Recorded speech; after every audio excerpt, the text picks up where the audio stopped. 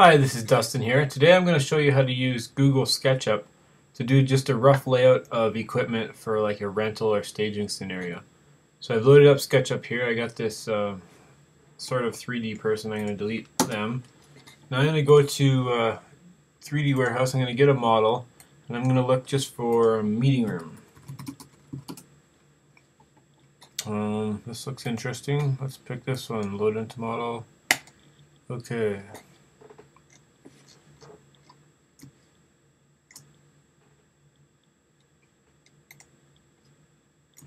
So now I've got that placed. And you see it takes kind of a little bit of dinking around sometimes.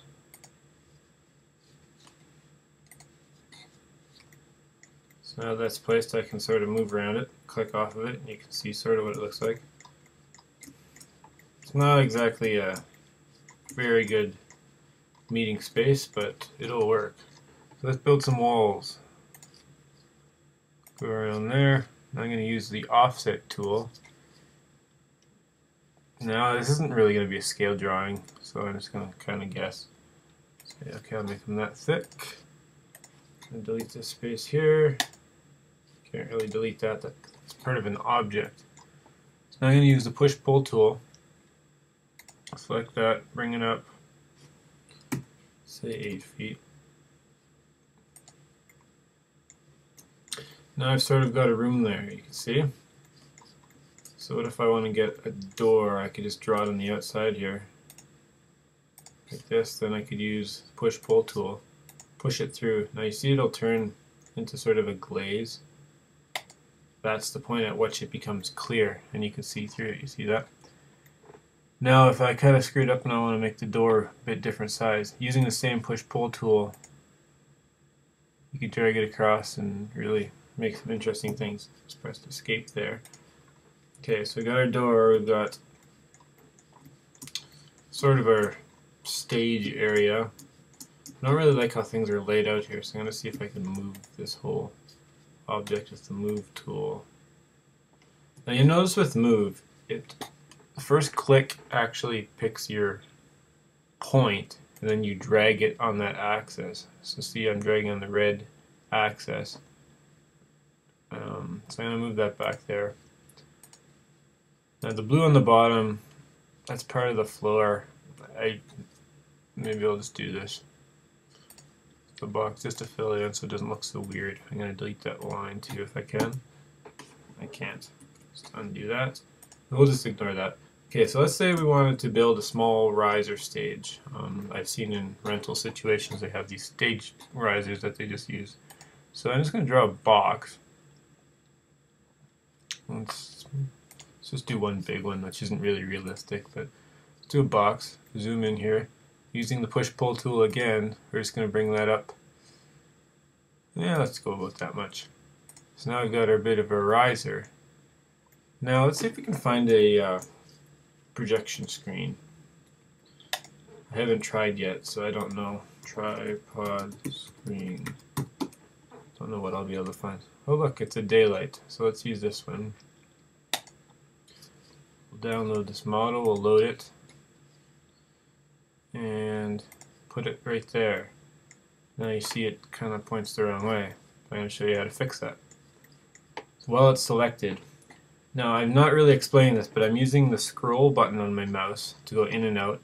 If you hold the scroll button, you can slide your mouse around and you're moving on that axis. Now if you also look up here, it's the orbit tool that happens when I hold down the scroll button. So when you use the mouse, you can really get crafty with zoom, scroll. If I hold down shift, I can move the whole image around in that way. And if you get really stuck, you can always use the quick zoom out, zoom in. For example, if you get stuck in a wall, which is just happens sometimes, and you're zooming and you can't see, you can either zoom out, keep zooming out, and eventually you'll find a spot where you're supposed to be. Now I recommend you take a bit of time and just kind of experiment with moving around, get yourself familiar with how SketchUp actually lets you maneuver through an object, because it's kind of a little confusing at times, especially when you end up inside walls. Okay, so back to the point. I want to move or rotate the screen around so it faces the audience. So to do that, I'm going to look kind of on top of it. We'll go to the rotate tool. Now you see it snaps. See, now it's trying to do black. That's not what we want. We want to be on the blue axis, approximately in the center. So I clicked once.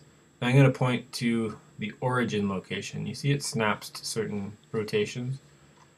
So I'm just going to snap it straight out here.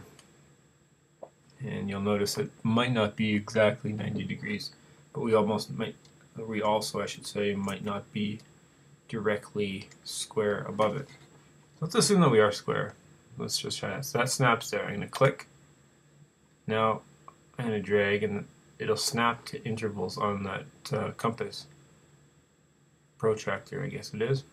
I click there. I'm going to click outside of it just to see it. And you notice now that I've got a fast fold screen.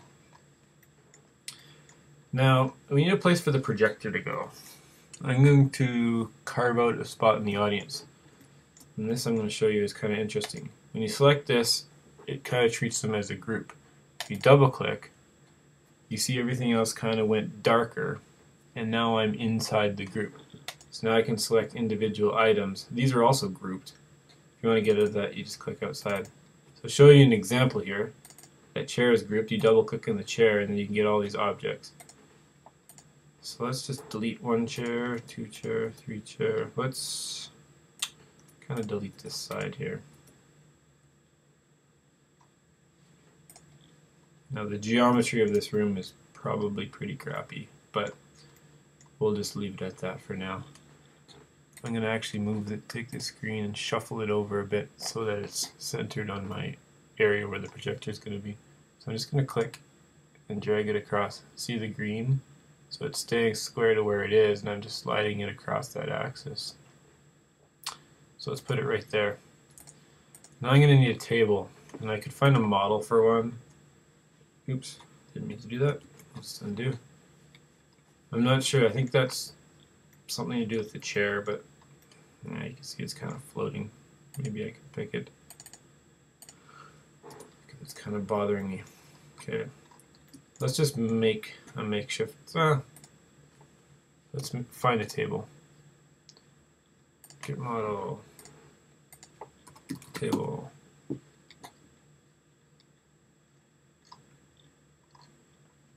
For the purpose of this, I'm just going to use this kind of designer table. I'm going to put it right there. You can see it's kind of centered to where it's got to be. Now, I'm going to find a projector. 3D warehouse again. Model, let's go projector. Now these models are models that people have created and uploaded.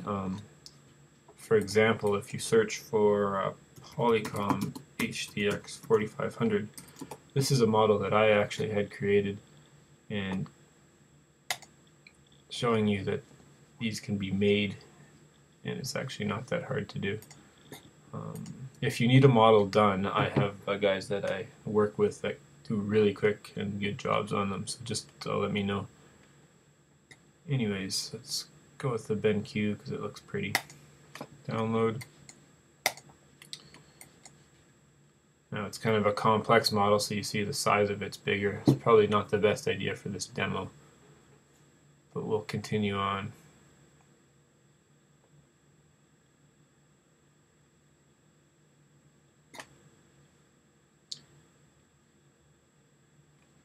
You can see the response of it is really slow. It's because it's a very complicated model.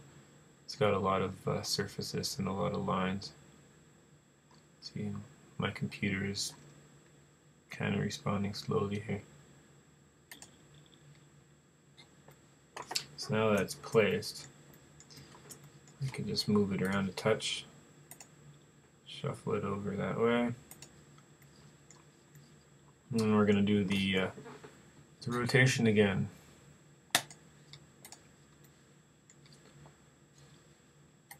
Just click on it, go to rotate, click approximate in the middle, point to where it points to now, point to where you want it to point to, and you'll see that I could actually help you if you're trying to figure out where the center of the screen would be. And right now this is just kind of a graphical representation, but if you did want to perfectly line things up, say that you had everything scaled up and everything, I could draw a line from,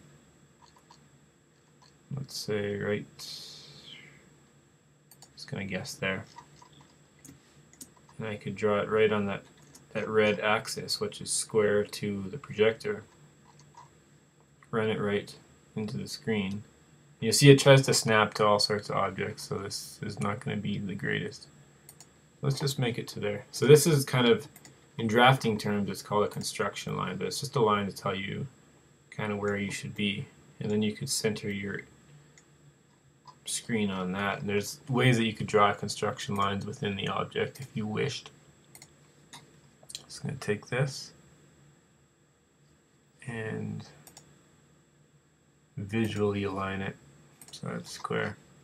Now you can see it's pretty square in the room.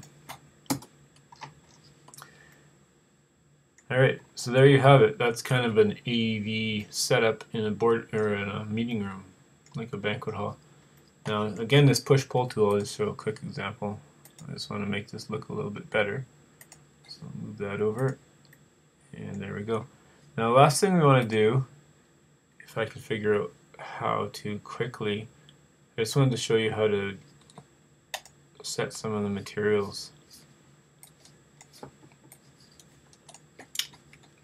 And you notice all these walls are actually the same color, but as you move through it generates the shading.